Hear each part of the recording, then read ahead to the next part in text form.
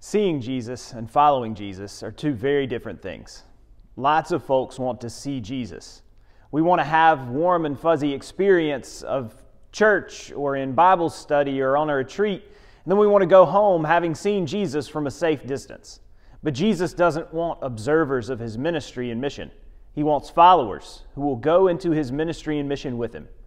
The Greeks who come to see Jesus at the festival in our passage today find this out firsthand.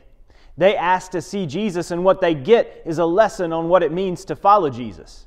Because following Jesus means following Jesus to the cross as well as to resurrection.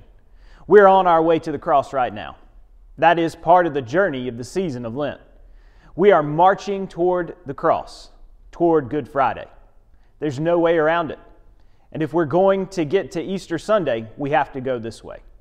We cannot just show up to see Jesus on Easter morning without following him to Calvary. Are you following Jesus, or are you just observing him?